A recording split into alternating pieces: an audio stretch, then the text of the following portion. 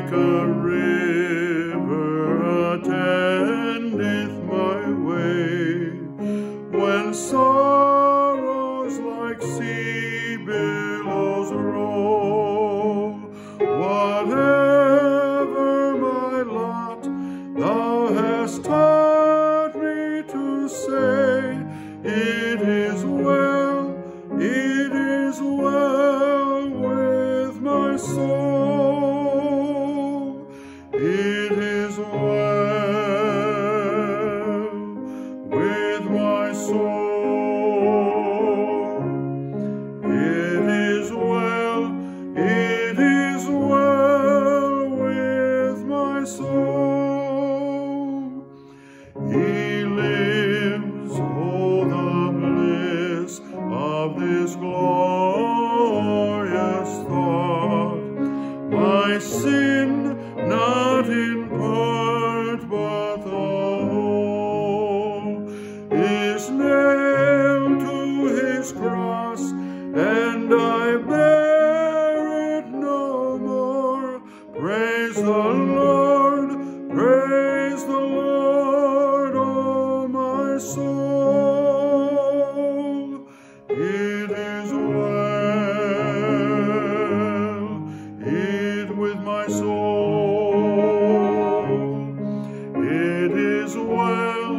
It is well with my soul.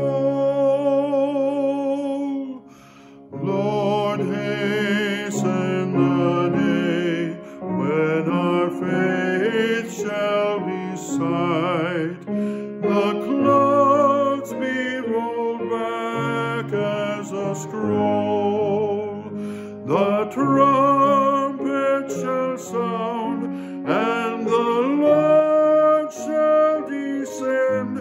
Even so, it is well with my soul.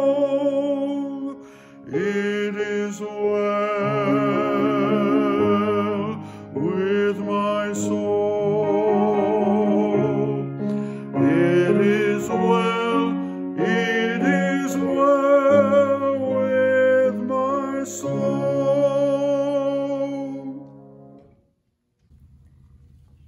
Good morning. This is Pastor Nancy recording for Sunday, April 11th. And you may be watching this in the morning or in the afternoon or the evening.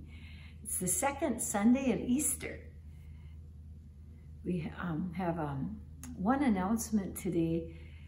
A beloved community member of Washburn, Isabel Moe, died this past week, and her funeral will be sometime in the summer.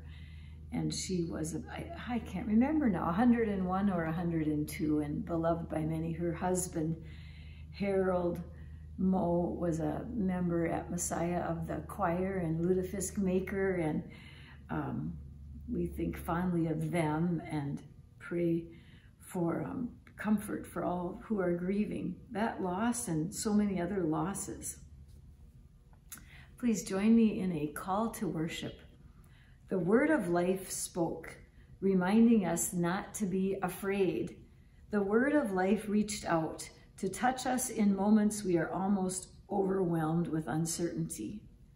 The word of life walked out of death's dread tomb through the days in which we live, so we might walk with hope. Let us pray. Dear tomb emptier, just as you raised Jesus out of the shadows and fears of that lonely grave, so you come to call us forth from our fears, to fling open the doors of our hearts which have been locked by this pandemic. Breather of peace, come and strengthen us with your gentle grace, so we may offer peace and serve all who need their hearts mended. God in community, holy in one, be with us, call us and hear us when we pray. Amen. Again, this liturgy, like many I use, was written by Tom Schumann, retired pastor. Thank you. And now a call to reconciliation. We are reminded of God's gracious forgiveness, and God continues to offer us new life We confess our fears and our doubts to the one who is eager to make us whole. Dear God, in the brain fog of these weary days, we're not only having trouble finding words of hope in life, we have even more trouble turning our words into actions. Forgive us, God of love. Fill us with healing and grace as we offer our brokenness to you, that we might be made whole. This we pray as we proclaim Jesus Christ as our Lord and our God. And we take a moment of silence.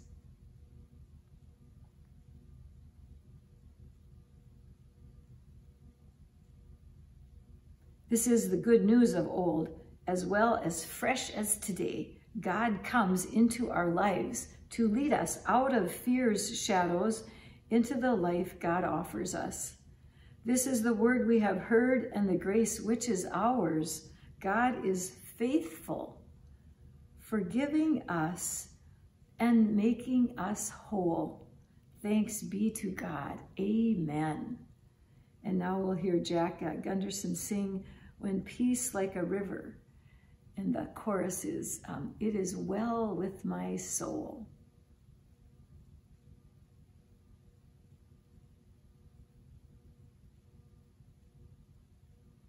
Thank you so much, Jack. And our gospel lesson today is from the Gospel of John, chapter 20, verses 19 through 31. When it was evening on that day, the first day of the week, and the doors of the house where the disciples had met were locked for fear of the Jews, Jesus came and stood among them and said, "Peace be with you." After he said this, he showed them his hands and his side. Then the disciples rejoiced when they saw the Lord. Jesus said to them again, "Peace be with you. As the Father has sent me, so I send you." When he said this, he breathed on them and said to them, "Receive the Holy Spirit. If you forgive the sins of any, they are forgiven.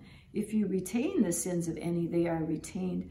But Thomas, who was called the twin, one of the 12, was not with them when Jesus came. So the other disciples told him, "We have seen the Lord." But Thomas said, "Unless I see the mark of the nails in his hands and put my finger in the mark of the nails and my hand in his side, I will not believe." A week later, his disciples were again in the house, and Thomas was with them this time. Although the doors were shut, Jesus came and stood among them and said, "Peace be with you." Then Jesus said to Thomas, "Put your finger here and see my hands. Reach out your hand and put it in my side. Do not doubt, but believe." Thomas answered him, "My Lord and my God." Jesus said, "Have you believed because you've seen? Blessed are those who have not seen and yet have come to believe."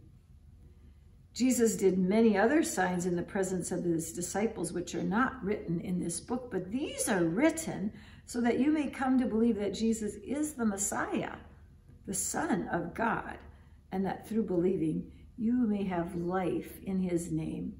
The gospel of the Lord. Thanks be to God. And the bulletin cover has this, "Peace be with you." Let us pray. Dear God, we want more peace and calm in our lives. We know you entered a room with fearful disciples and uttered, "Peace be with you." Is this still your message to us for today? Do you still wish for us to have peace in our lives? By the power of your Holy Spirit, show us, answer us, tell us. In your name we pray, amen.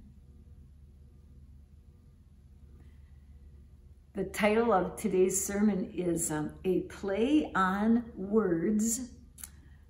No God, no peace. And the word no is spelled N-O. No God, no peace. Comma. No God, K-N-O-W. No God, no peace. God is our source of peace. We heard that today. Rather than Where were you when I was getting hung on the cross? Jesus just said peace. Remember last week we talked about reconciliation, not retaliation. And here Jesus demonstrates it. Peace be with you. Peace be with you. Knowing God really means, how do you get to know anyone? Know God, know peace. We get to know God by spending time with God, by worshiping together like we're doing right now. This helps us know God. And peace is coming and will come. And I think it sounds simple, but it will take a lifetime.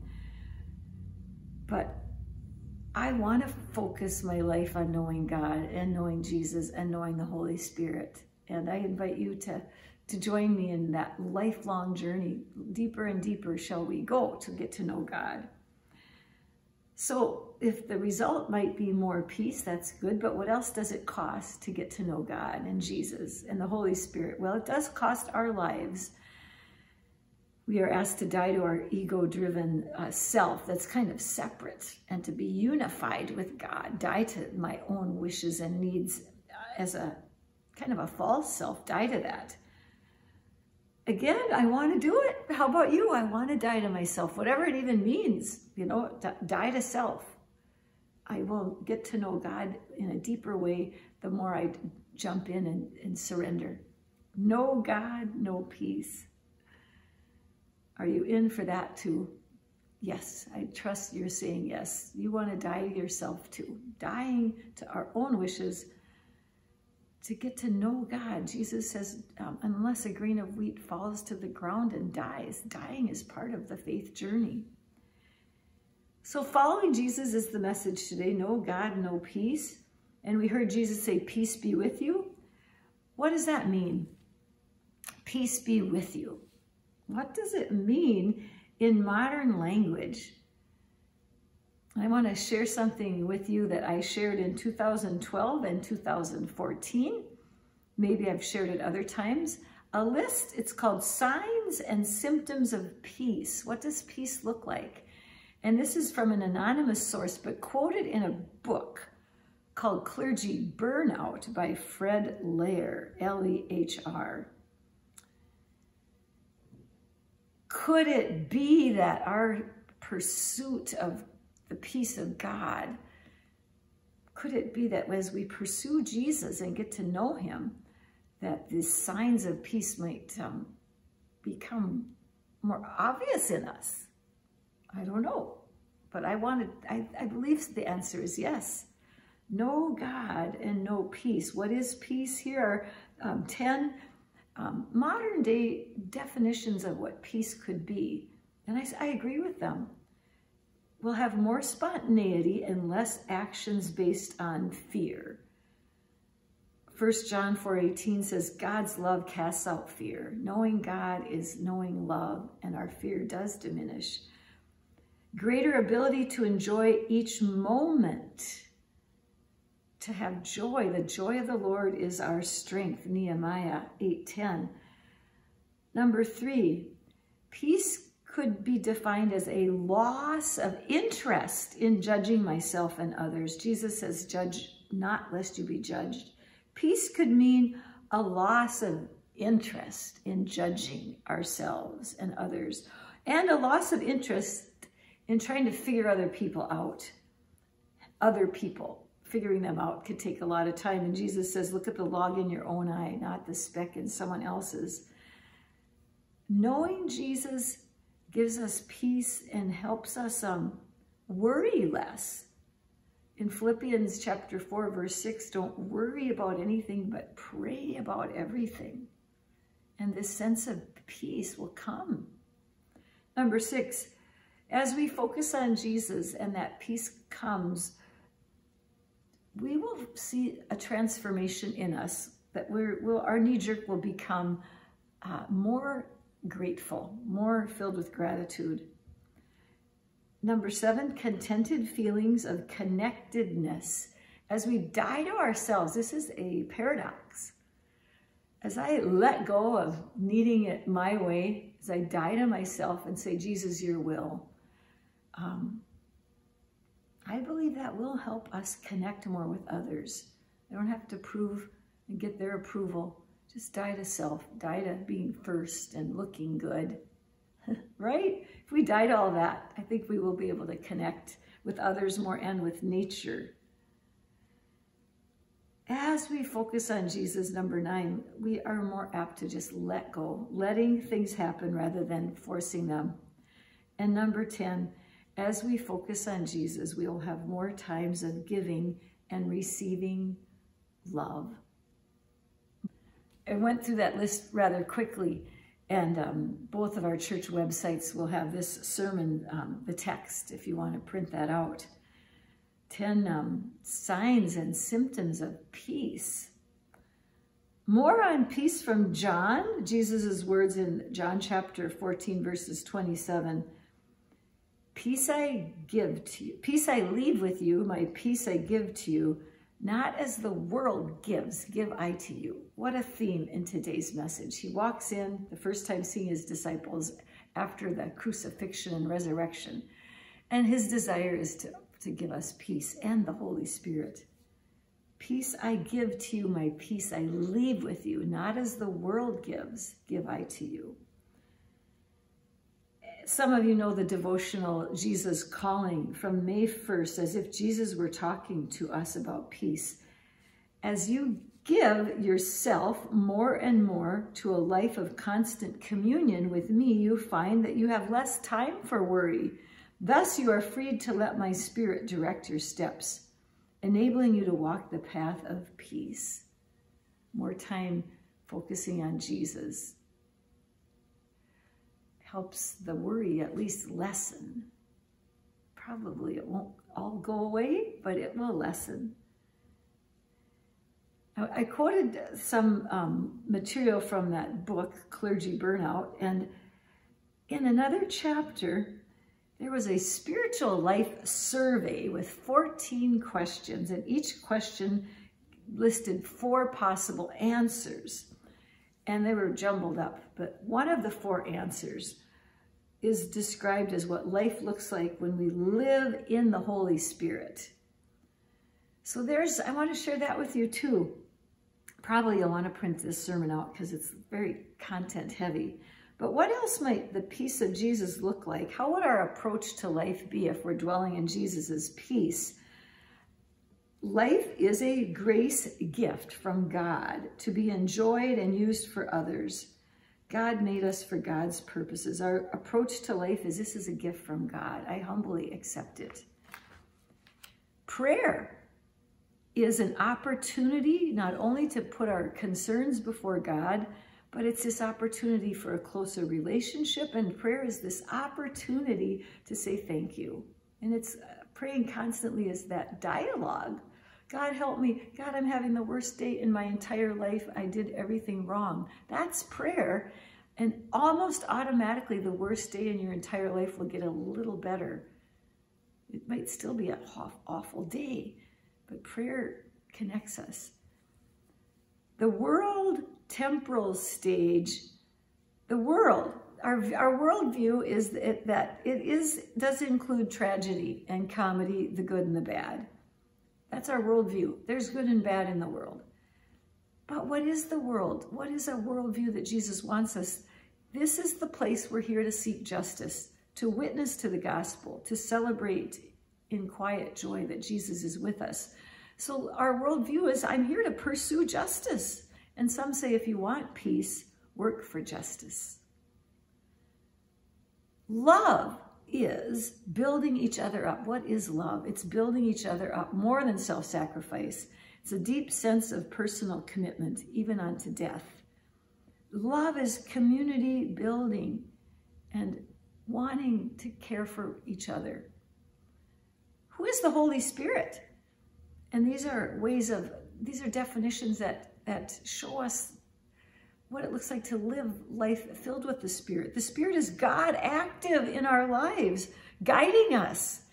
And we grow in confidence as we day after day say, God help, God help, God help. And we start saying, I think God helped me. The Holy Spirit desires that we live in community, in a church family, and that we gather together and we rebuke those powers that want to divide us, and we stay as a community. As we grow in Christ, the Holy Spirit wants us to grow in grace and maturity. And in our relationships, the Holy Spirit wants us to have reality, not live in la-la land, to know that suffering is a part of maybe almost all relationships, yet we still choose to be related to people rather than going it alone. What is a Holy Spirit agenda? And our agenda in life is to be obedient to God's plan over any human plan and to serve one another, because that's our calling. The Christian community, you and I are called to be together solidly in Christ's love and have a mutual commitment to enhance each other. And as pastor, our job is to equip the saints. Equip. So when one pastor leaves and another comes, you aren't dependent on the pastor. You are equipped. We see ourselves, how do we see ourselves? We're heirs to God's kingdom. We're vessels of grace. We're people who seek to be healers in an ailing world. What kind of self-worth does God want us to have? We are accepted and acceptable. It's another force that pulls us down and calls us names and calls us not worthy. The Holy Spirit wants us to see ourselves the way God sees us, accepted and acceptable by God's grace. And how do we see the Lord's Supper? That is Christ's real presence, creating a community of faith. The Lord's Supper, whether we have it together or virtually, it pulls us together in mystery and moves us to sacrifice for others. On the night in which he was betrayed, Jesus took bread and broke it, and he fed his disciples, and he feeds us. Peace be with you means a lot. I think it means wholeness and growing in Christ and all of these ideas that I've given you. My peace I give to you, not as the world gives, give I to you. I want us to just meditate as you hear the next song, Dona nobis pacem, which means give us peace. You might even want to play it twice and enjoy this song sung by Jack.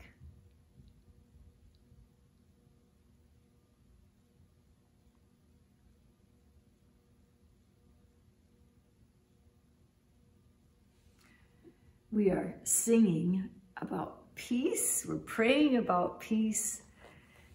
And I hope you would join me in acknowledging it's a lifelong journey following Jesus. I don't think we ever arrive. There's a little time for you to think about which bullet meant the most to you as I was talking about peace. And I think the one that means the most to me is take your worst day where everything goes wrong, or your friend's worst day. Start there. And what difference does it make as you dwell in Christ and pray? What difference does it make when you're having your worst day?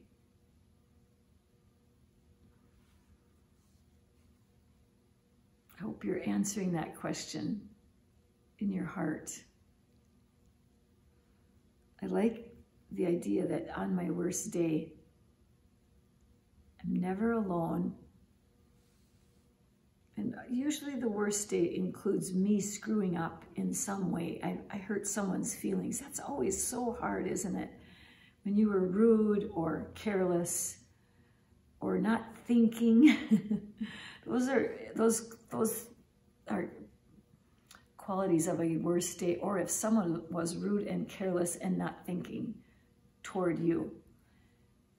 Jesus is probably closer than ever, and we have a choice. Of course, it might be easy to thank God on the good days, but on those really tough days, say to your Jesus, it's so hard. Give me your peace. Give me your will. Holy Spirit, come. Give us peace. Amen. We'll now celebrate the Lord's Supper. On the night in which he was betrayed, our Lord Jesus took bread, broke it, and gave thanks, saying, "Take and eat, this is my body given for you. Do this for the remembrance of me." After supper, he took the cup, gave thanks, and gave it for all to drink, saying, "This cup is the new covenant in my blood, shed for you and for all people for the forgiveness of sin. Do this for the remembrance of me." Our Lord gives us a meal and a prayer. Let us together pray the Lord's Prayer. Our Father, who art in heaven, hallowed be thy name. Thy kingdom come, thy will be done on earth as it is in heaven. Give us this day our daily bread, and forgive us our trespasses, as we forgive those who trespass against us. Lead us not into temptation, but deliver us from evil. For thine is the kingdom, the power, and the glory, forever and ever. Amen. This is the Lord's table. God is our host, and all are welcome. You may serve yourself. If you're with someone, you might want to serve each other. The body of Christ given for you, and the body of Christ given for me. Amen.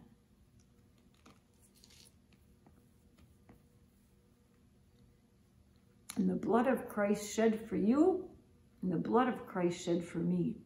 Amen.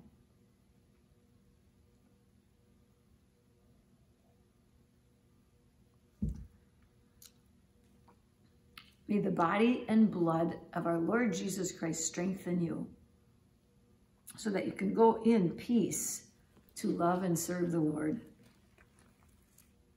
Thanks be to God. We're going to have a sending blessing. But right before the sending blessing, this is such a holy time when we're together. I want to give you a little bit of silence and pray however you wish. We're just going to have a moment of silence.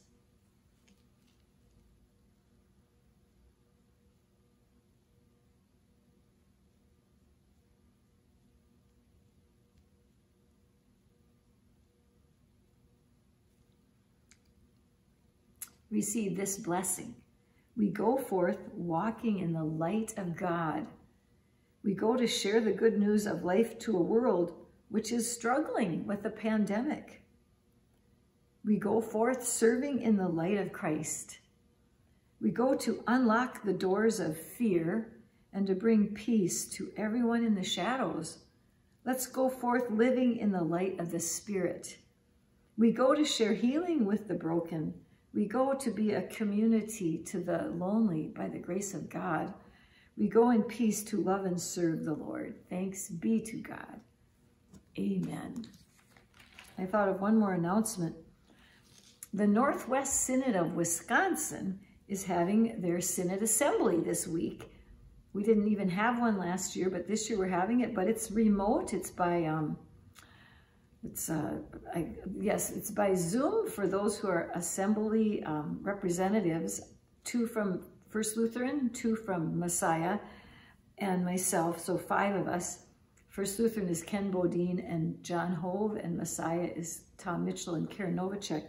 But anybody can watch, and go to the Synod website, Northwest Synod of Wisconsin website for details. Thursday, this week, the 15th of April from 6:30 to 8, and then Saturday, April 17th from 8:30 to 4. And you can take part and watch, which probably could be kind of fun. And there's some excellent resolutions that we will be discussing. So please enjoy the website, and if at all possible, go to those justice resolutions and watch the movies. They're short, like 5 to 7 minute videos. Just fantastic. So I hope you can watch them. God bless you now. Goodbye.